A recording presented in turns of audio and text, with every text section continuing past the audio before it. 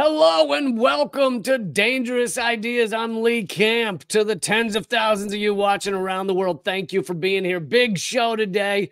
I've got an icon and a friend of mine, Professor Richard Wolff. He'll be on in just a minute, but I have so many other important stories for you as well. After I finish up with Professor Wolff, I'll be talking about the leaked audio recording from the UK government. Admitting, and I'll play the recording, admitting that Israel is violating international humanitarian law. Also, there is breaking news of Israel bombing the Iranian consulate in Damascus, killing a top general, one of the Iranian top generals there, widening this war into something that is very, very scary. Not that it hasn't been for 178 days now. It has been scary and horrific since day one. But anyway, I'll be covering all that and much more in just a few minutes. But let's get started with let's start with the headliner, and then we'll go backwards from there. Truly an honor to have him on the show yet again. As I mentioned, a friend of mine, but also professor of economics emeritus, University of Massachusetts Amherst, visiting professor at New School University in New York. Also, new book coming out. The Sickness is the System, When Capitalism Fails to Save Us from Pandemics or Itself. He has several other books which are bestsellers. Please welcome Richard Wolff. Thank you very much, Lee. I'm really glad to be here. Thank you for being here, and happy birthday. Thank you. That's a double kindness of yours. Thanks. I remember 36. It's a golden age. Yes, yes. Right up there with 37. So I wanted to start with China, which is a big presence these days, an important story. If you look at it from kind of an outsider's point of view, watching the mainstream media, on one hand, you have we're told China is evil. They're the most evil country in the world. They have evil spy balloons over our heads. They have turned TikTok evil, and now we need to stop the evil TikTok. We're just told that at every level they're evil. And yet then you also have things such as this. This is just the other day in Shanghai. And let's watch for a second. That is Apple CEO Tim Cook opening the second largest Apple store in existence in China. He says China is one of the most critical partners that Apple has. So who's right and who's wrong here? What exactly is going on? Well, here's the thing that is perhaps most important. There is a new neighbor in the neighborhood. There is a new player in the world economy. And he's got as big a net to cast across this world as anybody else, just slightly smaller than the United States and catching up. I really mean that literally. This is to give you an idea. One of the measures we have as economists about how big a footprint an economy has in the world is something called the GDP, the gross domestic product. It's a rough measure of how many goods and services are produced in a one-year period in a society. It gives you an idea of how big it is. So let me give you some of the relevant numbers. You'd think everybody knows this, but I've learned they don't. And so I start with it. Okay, the GDP of Russia, a country we take seriously, right, is $1.5 trillion. The GDP of the United States is $24 trillion, just to give you an idea. The GDP of Italy is $3 to $4 trillion, much more than Russia, for example, and much smaller than the United States. GDPs in Europe are all in single digits, most of them less than 5 trillion. What's the GDP of China? $17 trillion. You understand? They're the only one in that league other than the United States. And the gap between the United States and China in terms of the size of its economy is shrinking every year. And let me stress that. Every year for 25 years, economic growth in China has exceeded that of the United States. Even though American presidents and politicians love to say things like, we are the most successful economy in the world, that's not true, hasn't been true for a generation. Let me give you an example. Right now, the estimate of the statisticians is that GDP in the United States grew maybe roughly 2.5% last year, 2023, the latest year for which we can make estimates. In China, it grew in the same period double that, 5%, maybe 5.5%. No contest, not close. 2 to 1, 3 to 1 are the normal ratios, which is why they're catching up. Therefore, China has shown itself to be the most successful economic growth story in human history. Much faster than Western Europe ever was, than the United States was, than Japan was, than any other growth story you have. This is not a statement that everything in China is wonderful. This is not a denial that China has its problems too. It does, of course. But to not understand these basic economic realities is self-delusional if you don't understand what is going on. And you can see what the estimates are of the years immediately ahead, that the Chinese will equal and then pull ahead. Let me show you why it's reasonable to believe in this trajectory. There are two blocks in the world today. There used to be one, the United States and its allies, Western Europe and Japan. That block is now called the G7, the United States, Canada, Britain, France, Germany, Italy, and Japan. 7 countries, the United States and its allies. On the other hand, you have China and its allies, known as the BRICS. Brazil, Russia, India, China, South Africa, and the 6 new countries that joined a few months ago. The total output, GDP, of the United States plus its allies is about 29% of the global total. The total GDP of the BRICS is 33% of the global total. Bottom line, the BRICS is already a bigger economic, there we go, share of world GDP.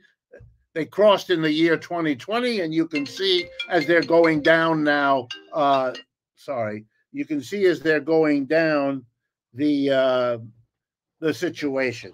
So this is the most important thing. The second most important thing about China is the fact that it is also the place where the best conditions for economic growth exist for everybody, not just. That's Tim Cook trying to tell you to stop talking about it. I'm really sorry about that. That's okay. Happy birthday wishes pouring in. Okay.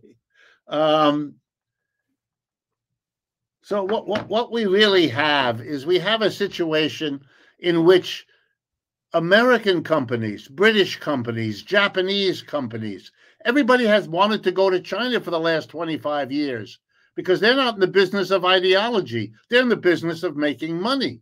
And what China has said to the rest of the world, and which is part of its growth story, is, look, we have a well-educated, well-trained labor force, and we have the biggest one in the world.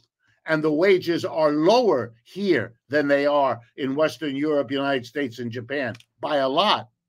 But on top of that, we have the biggest, fastest growing market in the world.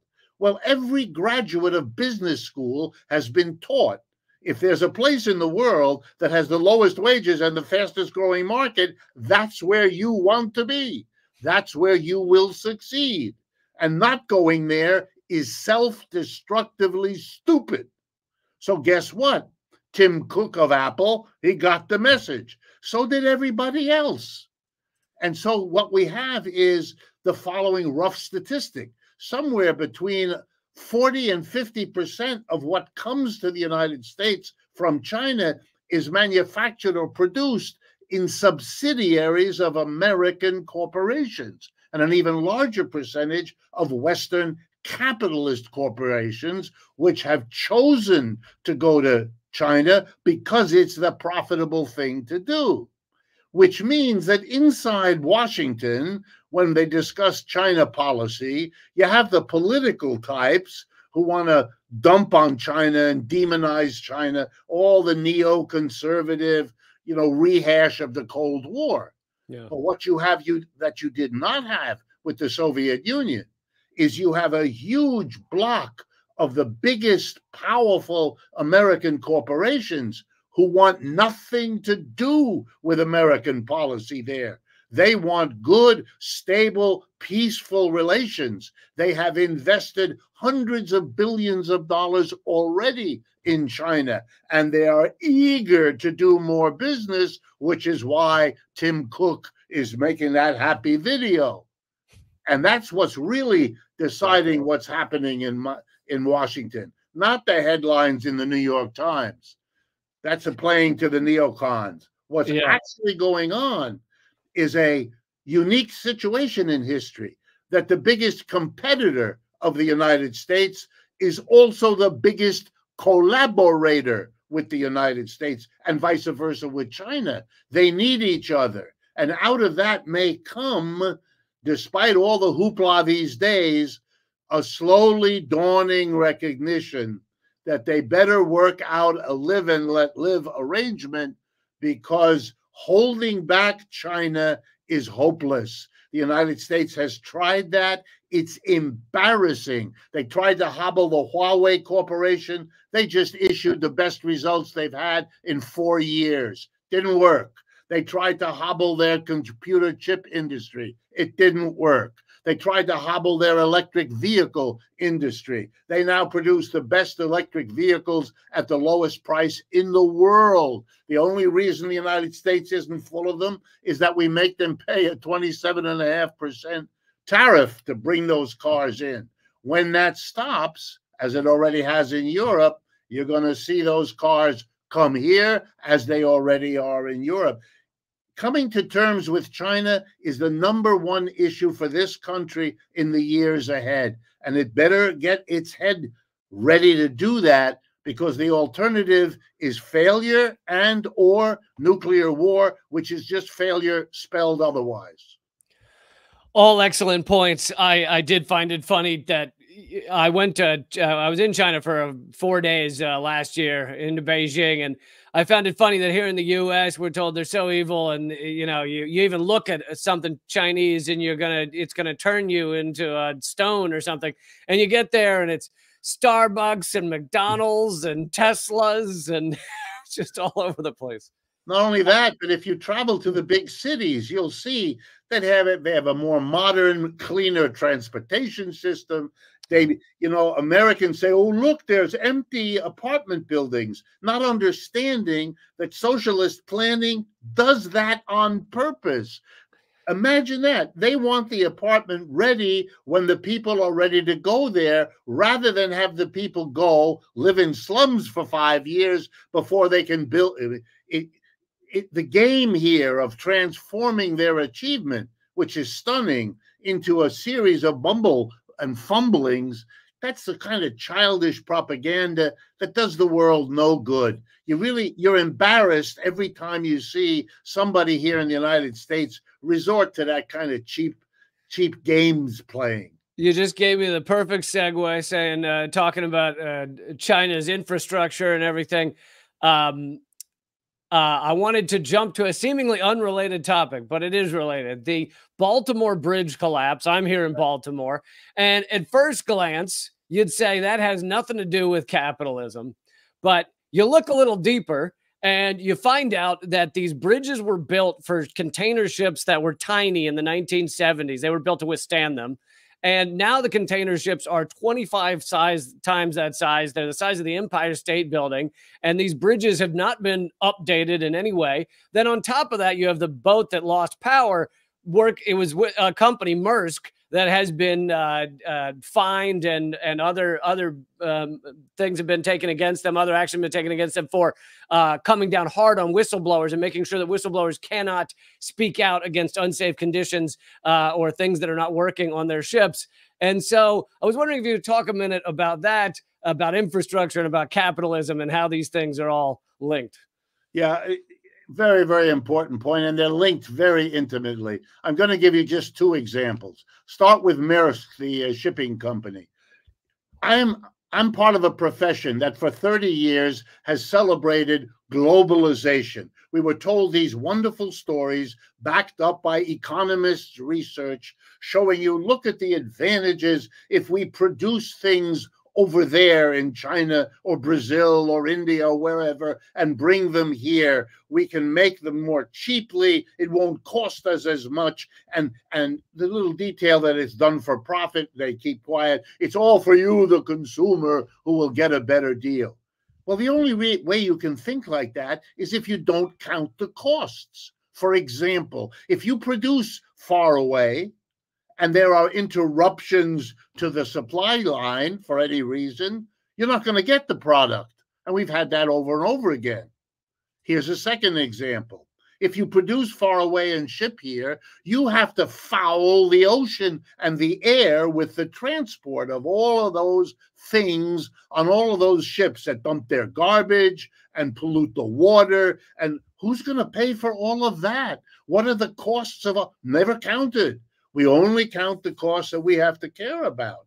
But in fact, if you did count the costs, it turns out this was not a profitable thing to do at all. It was privately profitable for the companies that could pay workers a lot less and ship it over because they didn't have to pay for the damage they did to the environment. We're all paying with the climate disasters we live with now. Here's a second example. If you want a ship like that and you want the big ships to contain the mountains of containers that we can see, well, then you have to take other steps like reinforcing the bridges, raising the bridges, changing the harbors. They didn't do that. They didn't want to spend the money. The shipping company just wants to move the stuff from point A to point B on their big boats. Well, if you don't take care of all of this, you're going to have these results. Fixing those bridges would have been much cheaper than now having to repair this disaster. And you wouldn't have had the interruptions and you could have planned for them. This is capitalism at its most irrational. And now finally, the political part of it. Politicians don't prepare. They don't take the steps to fix a bridge, to prepare a bridge, to raise a bridge, to protect the bridge, all the things that are necessary. You know what that's called? Infrastructure. Now, why is it that we neglect our infrastructure? Even the U.S. government right now admits that tens of thousands of bridges in America are not in adequate condition. They're unsafe right now as we're speaking. Why is that? And the answer is our politicians know that the name of the game in politics is this. You raise money from the rich, corporations and so on, to put the money together to run a political campaign in which you tell public relations nonsense to the mass of people, hoping to get them to vote for you. And the way we discuss politics is, how can you cut my taxes? That's the Republican mantra, which half the Democrats fall for. Well, the problem of a politician is, I can't do all the things that the people and the businesses want me to do if they don't give me the taxes. But they vote me out and don't give me money if I raise their taxes. How do I solve this problem? There are two ways, and this is economics. One, which we know they do, is to borrow. That way you don't have to tax people and you got the money to spend. And you just run up the government's debt until we have today's position where we're about to spend more in the next couple of years paying off debt than we give to the Defense Department for the American military, which is no small reality. But here's the even worse part of it. What you can hide if you're a politician is deferred maintenance. You can't stop the schools from running and you can't stop the roads from running.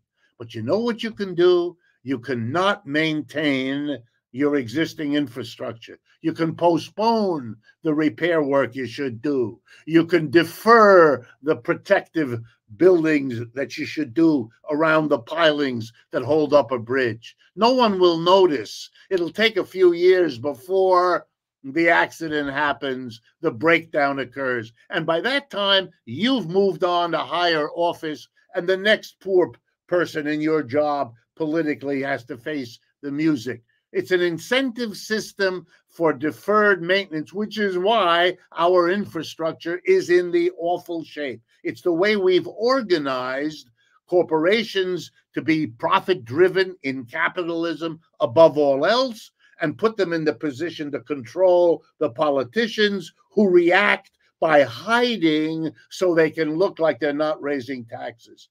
It's a sick, broken system, and it shows itself in moments like the end of the Francis Scott Key Bridge. But the lesson has to be learned. Otherwise, we'll hear all about this one and that one making this mistake or that mistake. That solves nothing. We just rebuild this bridge. We're just waiting for the next one. And by the way, a few months ago, there were these things. Remember the ship in the Suez Canal that got stuck angularly? That's the same story. If you're going to run these monster ships, you got to deal with this. In capitalist systems, you got a built-in incentive not to do the work. And there was a very similar crash of a ship against a bridge that brought down the whole bridge in Florida in 1980. Yeah. And they did not bother to update this bridge since 1980 when they saw what could happen. But yeah, you bring up a great point about the externalities. You know, there's no money in it. There's no profit in it to rebuild, reprotect these bridges for modern times. And it's, you know, it's similar to the externalities of a McDonald's hamburger. You know, they pay a few cents, but they don't pay for the environmental damage done from billions of cows being farmed across America. Yeah. There's the fouling of the water and all the medical bills of the people who lived in the water and drank the water that was foul. All of those costs, which we as a society have to bear, the corporations don't have to not only not pay for it, but don't have to count it. So they can tell us this magical nonsense about it's profitable, therefore we should do it. No, jackass, it's profitable for you, but for the society as a whole, it's a losing proposition and we shouldn't do it. No, we cannot go there. We have to always exempt capitalism from the story. That's what the major media in this country do. How to sanitize each and every disaster as it unfolds so no one should see a link between that unfolding disaster and the economic system we live in. It's amazing that they've gotten away with it as long as they have. In these last couple of minutes, I saved an easy question for you. Can humans evolve past capitalism? You know, a person, I forget who it was, but a person that we all know made a speech. And one of the lines in that, very memorable, was that he said, or was she, I don't remember, it's easier to give people an idea of the end of the world in terms of climate disaster than to have them understand the end of capitalism. And let me reassure anybody who's in that situation. Every other system in the history of the world, slavery, feudalism, ancient village structures, self-employment systems, every one of them was born, evolved over time, and then died and gave room to another one. There's absolutely no reason to believe that capitalism is going to be the one exception in the history of the world. Come on. People in every system include those who want to believe it'll last forever. You and I know people who think life, their own, will last forever. And they're really let down as age shows them not going to happen. Capitalism has been born, we know that. It's been around for 2 or 3 centuries, so it's had a good run. You know what the next stage is? It's over. It's finished. The question isn't whether. Come on, you and I know. The question is only when. And when might be just about now. That's the best news I've heard in a long time. Thank you so much, Professor Wolff. And yeah, just wonderful points made. You know, every system thinks that system will last forever. Ask the French monarchy, or hell, ask almost every monarchy whether they'll last forever. Thank you again, and I hope everyone checks out the new book, The Sickness is the System, and everyone should grab that. Can't thank you enough. All right. Thank you very much, Lee, and for your programs as well. Appreciate it. All right, Professor Richard Wolff, always amazing and always enlightening. Okay, let's get into all of this latest information about Israel's special genocide operation. Massive protests around the world. This seems to happen almost every weekend now, usually on weekends. Here is 30,000 people in New York City this past weekend protesting against this genocide, which is now in day 178, 178 days. Did you think, you know, I have a pretty low view of humanity. Did you think we could get through 178 days of in-your-face genocide and not have I don't know, the world stand up, I guess, in a stronger way? Much of the world is standing up, but not the people in power. 178 days of this utter just, I don't even know what to call it, just revolting lack of humanity, just a moral abyss of what Israel is doing right now. Thank you, Designer VAP, for the donation over on Rumble. You say thank you so much for all your hard work and getting the truth out there, and love Richard Wolff. Thank you. Thank you for the donation. Your super chats honestly keep this show going. So I mentioned it at the top, but let's go over it again. That Israel just assassinated a top Iranian general. This, of course, enlarges this regional conflict. Now, I suppose you could call what's going on in the region a conflict. What's going on in Gaza is just a genocide, straight up ethnic cleansing. Anyway, Israel. Oh, actually, this is a separate story. I was going to bring both of these stories at the same time. The strike on the Iranian general, but since I pulled this one up, let's do this one first. Israeli parliament passed a law paving the way to get rid of Al Jazeera, to force the closure of Al Jazeera in Israel, and Prime Minister Netanyahu promises to act immediately to stop all of Al Jazeera's reporting. And why do you think that is? Do you think that is because Israel is such a good guy and they're acting right and they're treating people right and they just don't like Al Jazeera's reporting as they act right and don't break any international laws and don't commit genocide? Or do you think they want to get rid of Al Jazeera because Al Jazeera is reporting the truth on their genocide? Which do you think it is? Which one could it be? And by the way, you know the famous quote, the first victim of war is the truth. We've certainly seen that with all of Israel's absolute garbage propaganda that they've been spitting out and continue to spit out.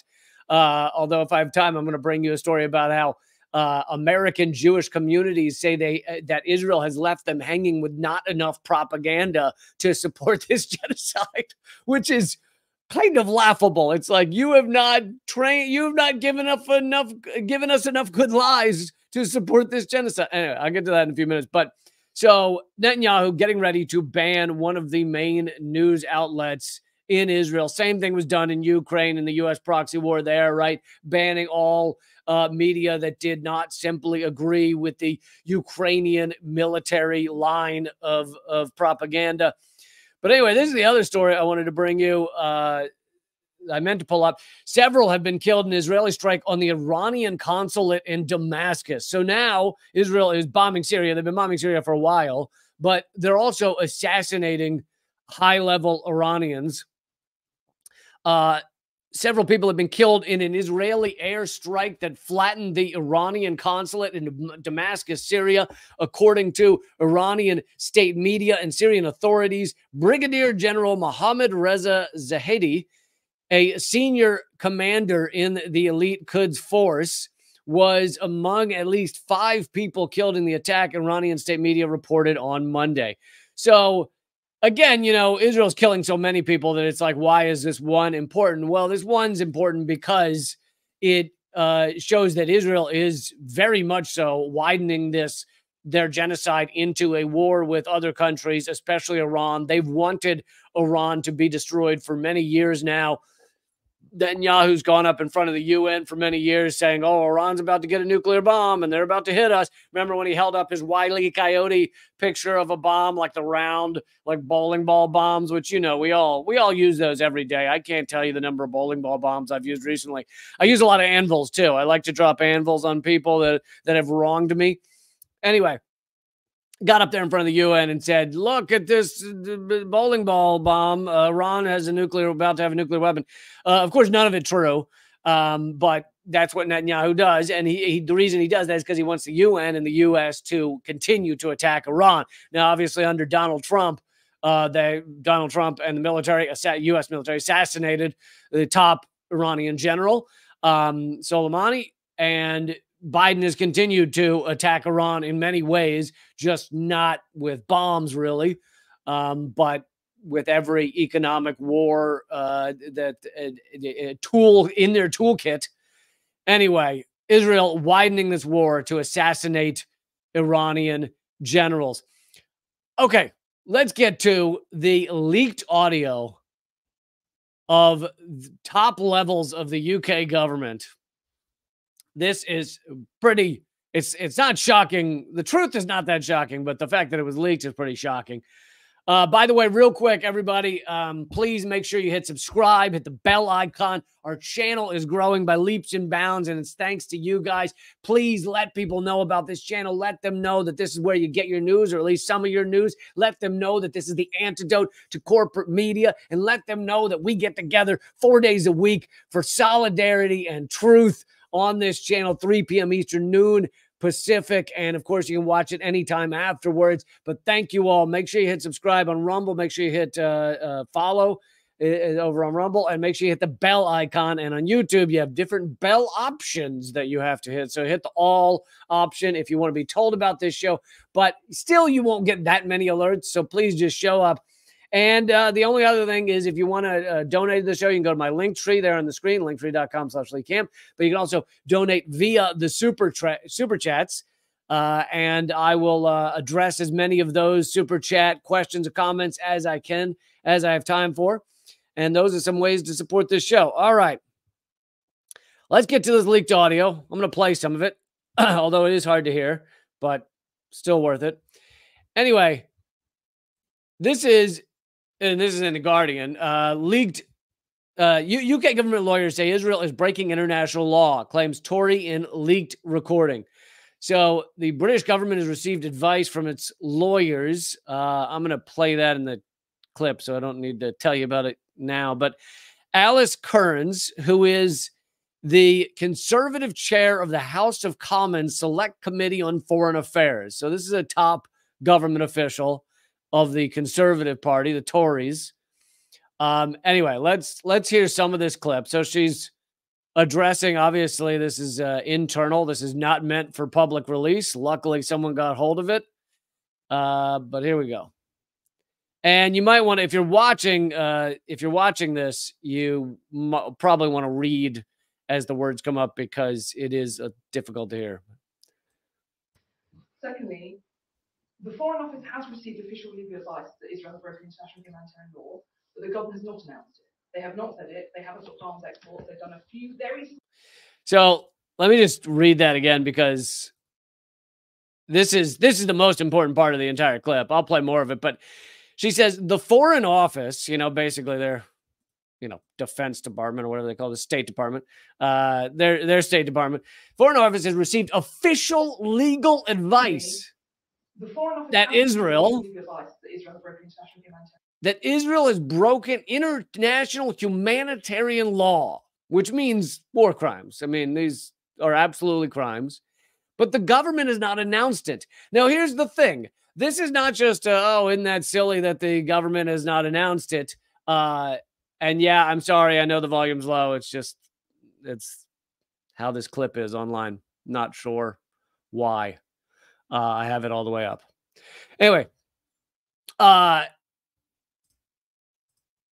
government not announcing it is a big deal because they are, first of all, they're legally obligated to announce when they've received these types of law filings, but they also are legally supposed to stop shipping arms to a country that has violated humanitarian law, international humanitarian law. That is part of international law. That's part of, I don't know in the UK, but at least in the US, we have a law on the books of the United States, those books, that says we will not ship arms, or we cannot legally ship arms to a country that is violating law by stopping our aid from getting into the victims area.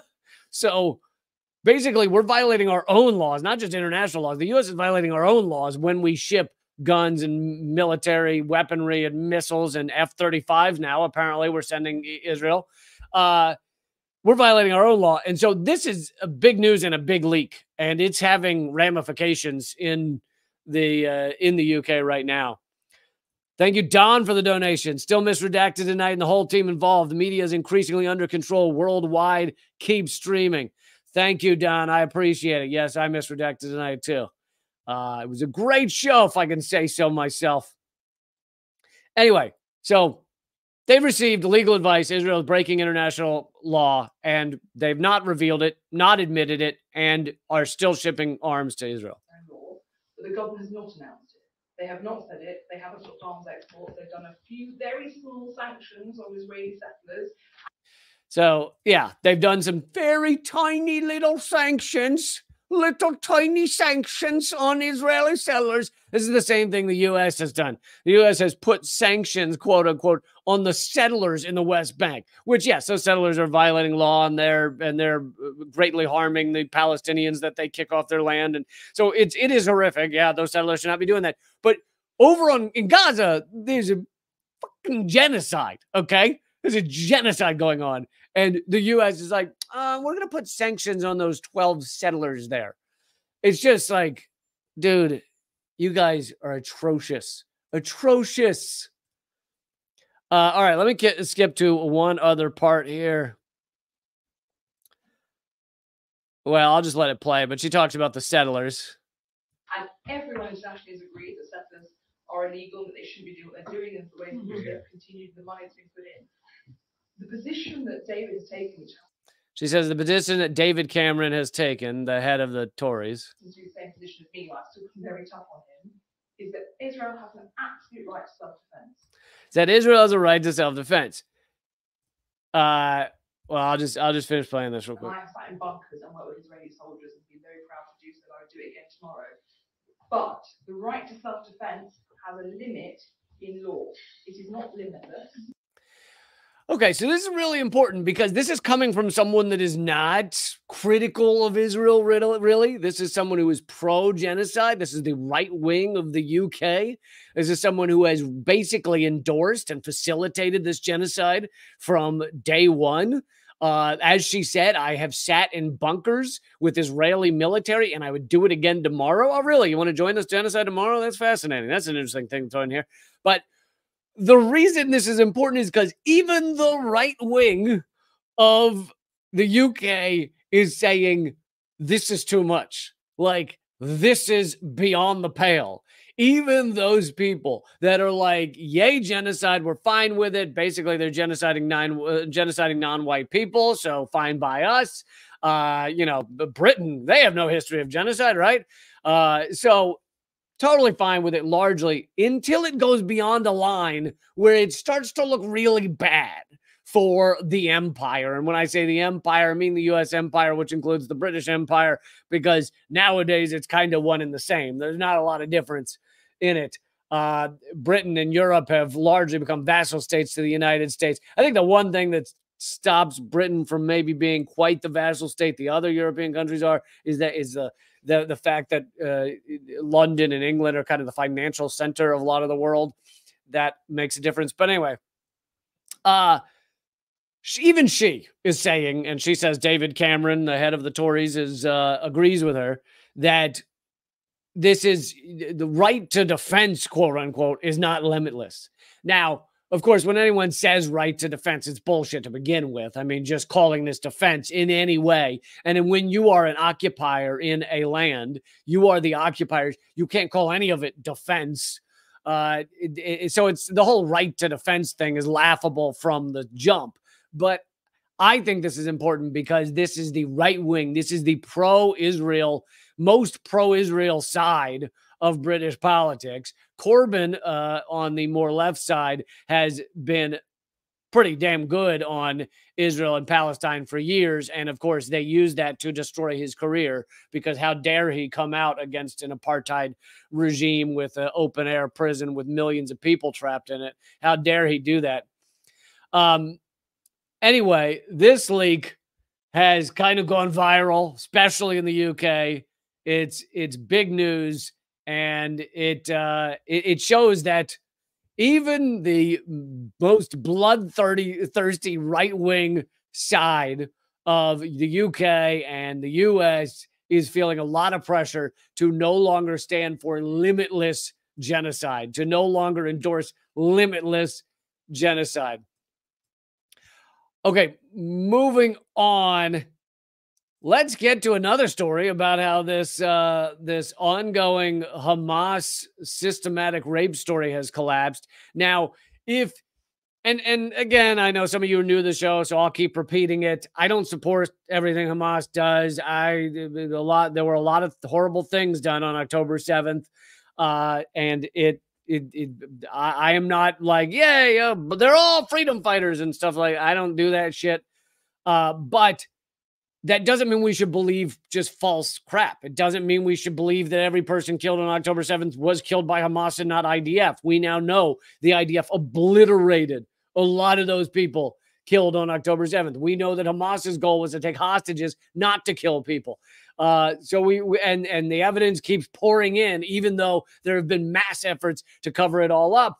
But that aside, we have the systematic rape story, which I've brought to you how ridiculous it was from the beginning. I've brought to you how one of the three journalists who was not a journalist at all before that story, because, New York Times was like, let's bring in some non-journal. You know what this story that we're making up needs is some non-journalists getting in on this. Come on, guys. Come on. Anyway, they brought in someone who'd never done any journalism. Of the three people, you have one who never done journalism and had retweeted genocidal quotes about Gaza.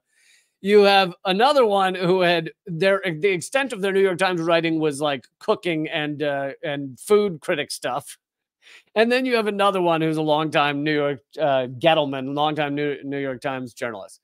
So you basically have one journalist. But of course, New York Times is propaganda. So you have one honed propagandist, really good at it, been there a while out of the three. Other guys writing about bundt cakes, and they're like, I think the person who's never done journalism and the person who writes about bundt cakes, you two are really going to nail this Hamas systematic rape story. Anyway, that being said, I've brought to you so many ways that this has fallen apart, the systematic rape stuff. Here is the latest of how it is falling apart. From the Gray Zone, Israeli propagandist behind Hamas rape narrative exposed as a grifter and a fraud. As the founder of the so-called Civil Commission on October 7th crimes by Hamas against women and children. When do you think they founded that? October 8th?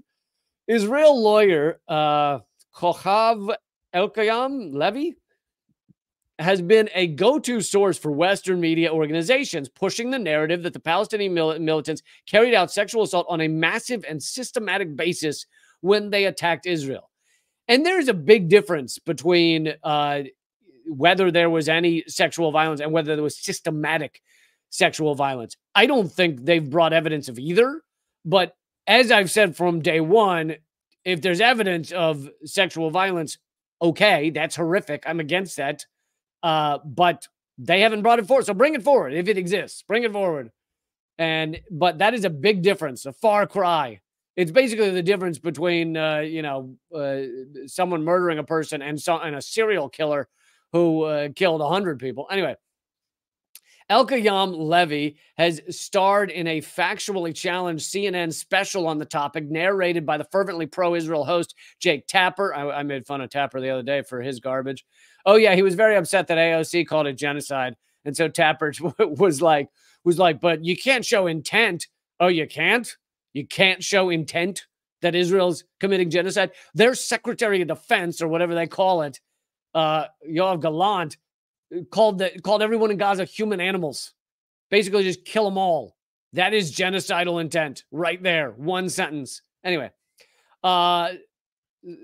she starred in a CNN special, and CNN identified her as, quote, an expert in human rights law who organized a civil committee to document evidence. Haaretz featured Elkayam Levy as the subject of a puff piece, which misleadingly claimed that her work presents a horrifying picture that leaves no room for doubt. On October 7th, Hamas terrorists systematically carried out acts of rape and sexual abuse.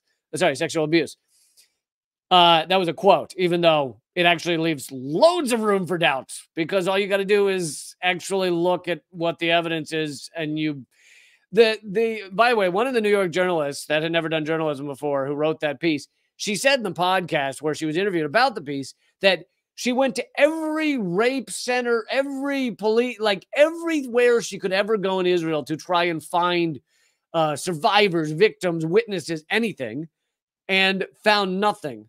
And just said, and in the podcast she goes, but so I knew I just had to find someone, which is the opposite of an investigation. Like, if you're investigating something, you want to see the truth. You don't want to just basically make something up. Whereas she was like, I couldn't find anything, so I had to find something. Anyway, December 6, 2023, members of the White House National Security Council and assistant to the president and director of Gender Policy Council, Jennifer Klein, hosted Elkayam Levy in Washington to hear about her work, to gather testimony and document events, develop comprehensive accounting, etc.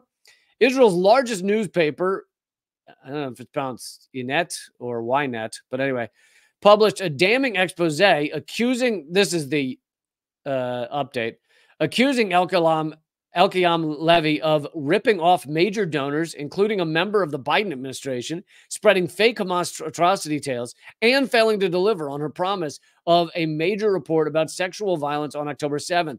People have disassociated themselves from her because her research is inaccurate, unquote. That's an Israeli government official told the newspaper. So these are the most pro-genocide, pro-propaganda people you can imagine, and they're saying, quote, people have disassociated themselves from her because her research is inaccurate. This is who the CNN expose, the CNN special, had as their main source. Is someone that even Israel pro-genocide, pro-propaganda people are backing away from. To continue, a quote from the Israeli government official, after all, the whole story is that they want to accuse us of spreading fake news, and her methodology was neither good nor accurate. I think by methodology, they mean information. So basically, the Israeli propagandists are backing away from her because they're like, we want to look like we are telling the truth, and she's just spitting pure lies. Government officials were particularly incensed that Elkayam Levy spread discredited claims that a Hamas militant cut a fetus from a pregnant woman before raping the woman, a lie first spread by confirmed fraudster Yossi Landau of the scandal-stained Zaka organization. I told you all about Zaka the other day. They're like a comedy sketch, Zaka is. They're a first responder group that have no training in being first responders. They're not medics.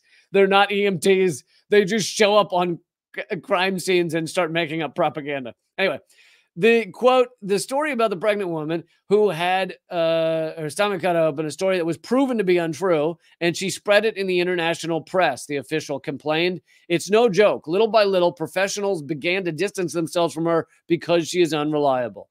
So anyway, I don't need to give you every detail, but yet again, we see every source of this garbage. And there are stories out of October 7th that are legit and awful, and that is what Israel should be touting. But the reason they're touting this garbage, and the U.S. media is touting this garbage and these falsehoods, the reason is because they've done focus testing, which I also brought you a couple of weeks ago. It was leaked. They did focus testing and found out people are far more troubled by systematic rape claims than by systematic murder claims for some odd reason. And both are horrific, but people are apparently just far more worried about, far more concerned and upset by systematic rape than systematic murder. And so Israel and the U.S. media and the U.S. government are pushing these rape things, even though they're false. That's to sum it up in 2 sentences, that's it. And every one of these people is just, it all becomes, slowly but surely, it's all outed as bullshit. Okay, next up, let's get to Professor Jeffrey Sachs. Professor Jeffrey Sachs talking about this latest attack on Russia, right? The concert venue attack that killed 140, or did it get to 170? I think it was 140 some people. Horrific attack. And I brought you a couple of weeks ago every detail of the U.S. connection to ISIS-K and ISIS. I didn't bring you every detail. That'd be kind of impossible. But I brought you a bunch of details of the U.S. connections to ISIS and ISIS-K. And Professor Jeffrey Sachs kind of obliterates this idea that the U.S. had nothing to do and did not. Weird concert attack. Crazy.